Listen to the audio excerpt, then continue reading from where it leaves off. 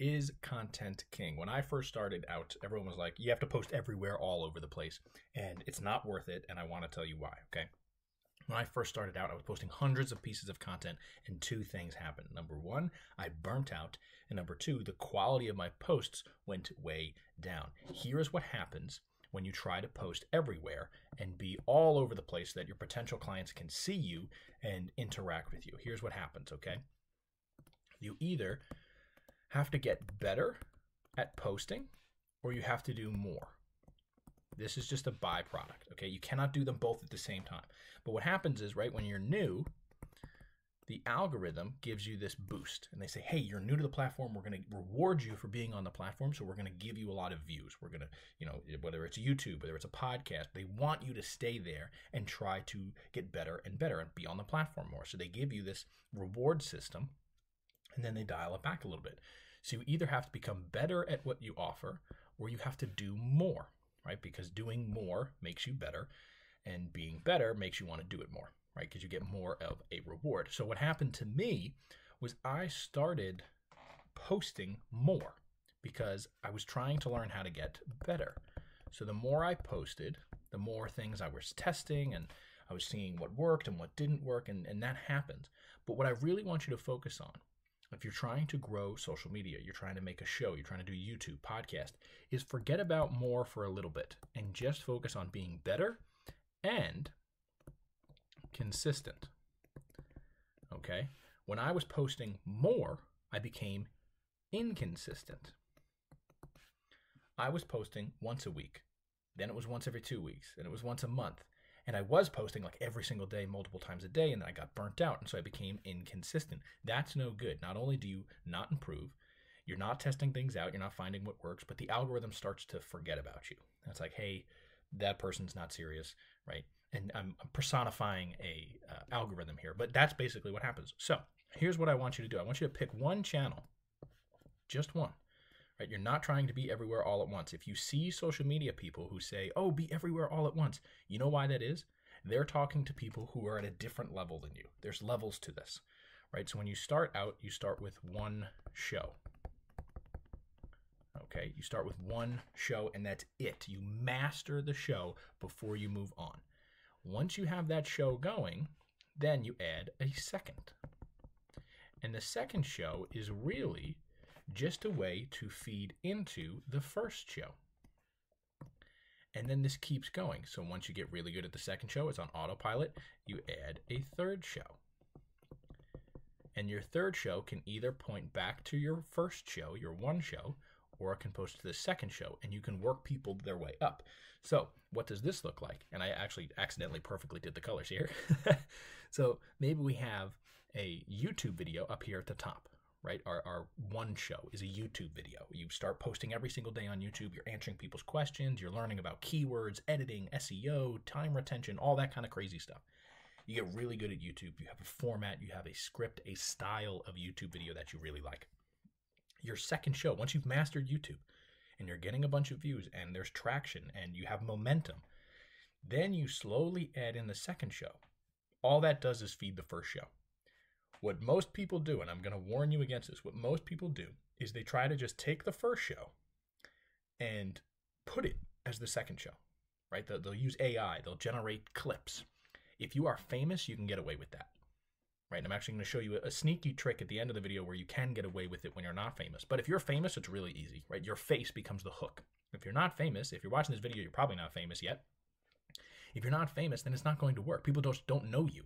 They're not captivated by your face yet. They're like, oh, I know that person, right? It's Taylor Swift. I know what they're going to, I want to see what they want to say. So we're not there yet, so you can't do that. You have to have specifically curated content in your second show. Otherwise, it doesn't do anything, right? So your second show has to be specifically curated to the platform that you're on. So if the first show is YouTube, the second show might be Facebook. And you're not just going to take a YouTube video and post it to Facebook. That's not going to work, right? You might have, let's say, a complete how-to on YouTube that's a 10-minute long video. On Facebook, you might do my top 10 tips for solving this problem. And you say, hey, if you want to watch the full video, go check out our YouTube channel. Then they subscribe to the YouTube channel, and that's where they see a more consistent, reoccurring show.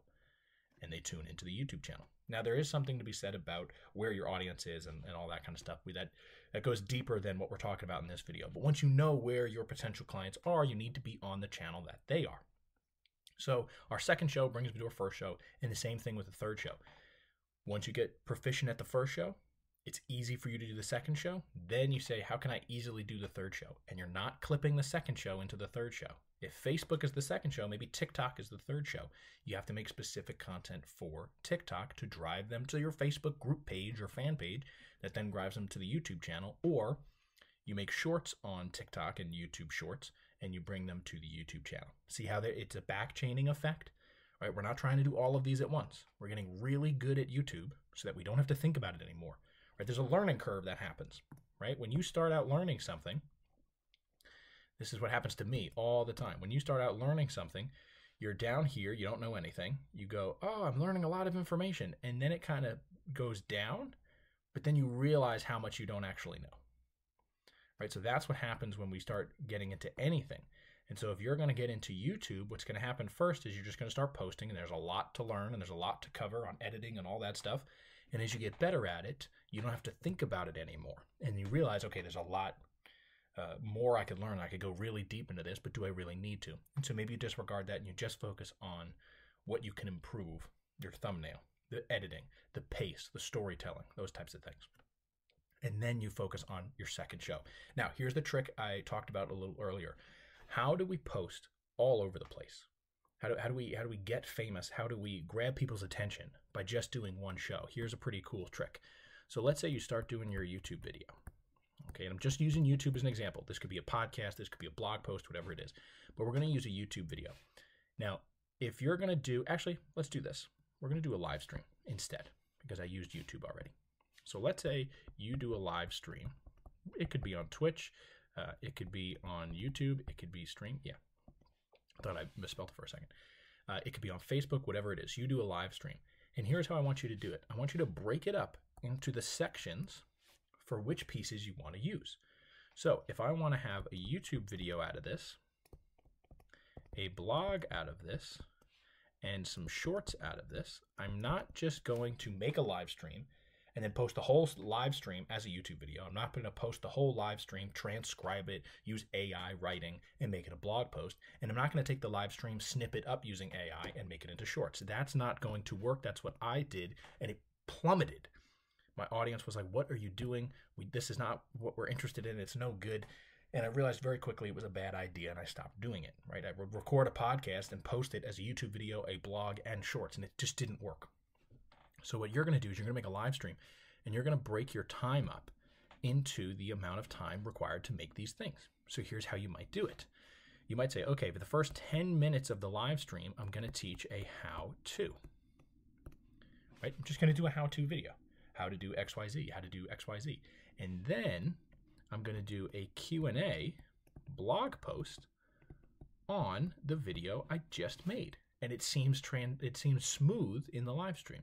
Oh, well, I just taught you how to do this. You're probably going to have questions. Here are my top 10 questions, or the questions that most people answer. Or you could have people write it in the comments if it's a live stream that you have that set up for and you have a good audience watching.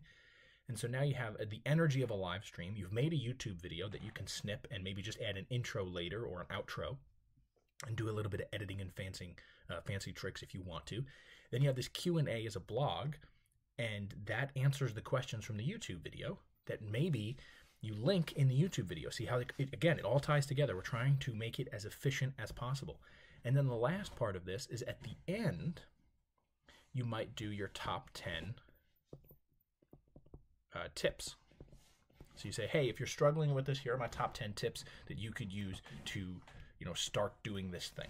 And you could either put that into the end of the YouTube video, right, as a little bonus at the end of the YouTube video, or you take it and you make shorts out of it. And then that drives people back to the YouTube video. You could also take this top 10 and make it into a blog post if you wanted to. You'd have to do more writing. It's not going to be a transcript. And the blog post should be edited and all that kind of stuff. Like, you don't just do it and then say, okay, here's the transcript, post it. You still have to do a little bit of work on the back end, but most of the work is done for you. So you've taken the live stream, you've made a YouTube video, a blog post, and shorts out of it. But I do not want you to do this all at once. You do not focus on the blog. You do not focus on the shorts. until your YouTube video is perfect from the live stream. Because there's going to be a learning curve, as always, but there's going to be structure that you have to follow. And maybe you just keep an outline on your desk or over to the side or whatever, and you just say, okay, for 10 minutes, I'm going to teach a how-to.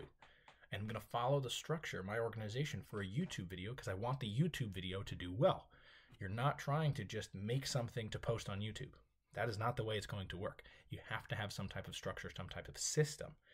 Now, if you do not have my content calendar on how to do all of this, the link is going to be in the description. You can download a PDF training as well as a spreadsheet that shows you how to do all of this.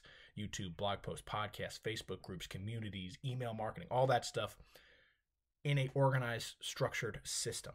You have to have some type of system. Otherwise, you're just making content to make content. We're trying to make content to get customers and clients so we can help transform and change their lives. Thank you guys for watching. If you want to learn more, head over to caninebusinessbuilders.com.